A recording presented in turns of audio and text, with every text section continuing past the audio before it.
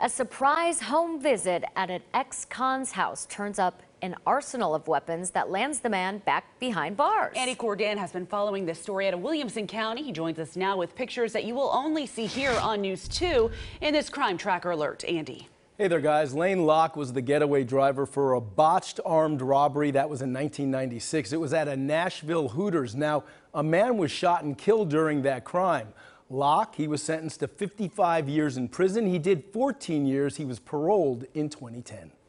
Drum magazine here. Lane Locke on parole for facilitation of first-degree murder. He was working as an appliance mechanic. Basically laid low at his Franklin home for some 12 years. This is an AR-15. Then on March 2nd, Williamson County deputies went with TDOC officers on a surprise visit. He said, "What I have is probably going to send me back to prison." Officers tell me the 55-year-old ex-con was living with his mother. In fact, this was found behind the door and keeping an arsenal in his Cotton Lane home. So here I have an AR-15 drum magazine. According to detectives, as an ex-con on parole till 2044, Locke is not allowed to possess any firearms. Investigators tell News 2 Locke had 18. So this is thousands worth of weapons, including long guns. Drum magazine here. AR-15s. This must have been just unbelievably surprising. Handguns. Prohibited weapons, brass knuckles, close to 1,000 rounds of ammunition, and multiple tactical vests. Locke also has marijuana and cocaine at his home.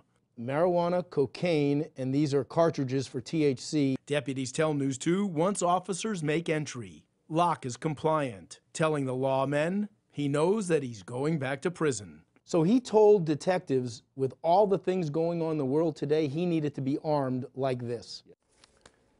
And I'm told that the ATF has been involved in this case. They're checking to see if the weapons in Mr. Locke's home are stolen or perhaps used in other crimes. Back to you, Eric. All right.